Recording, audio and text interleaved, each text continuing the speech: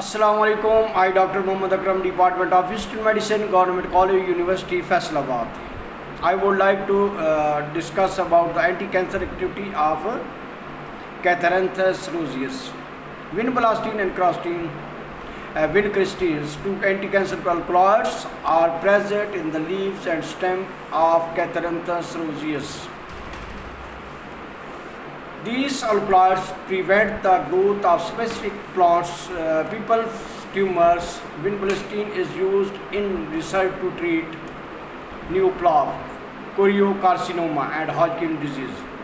Vincristine and other alkaloid is used to treat leukemia.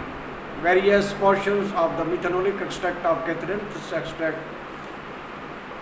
demonstrated significant anti-cancer activity in many cell types in the in vitro environment.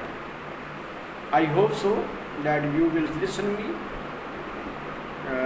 for improvement your knowledge in the field of Eastern medicine. Thank you very much.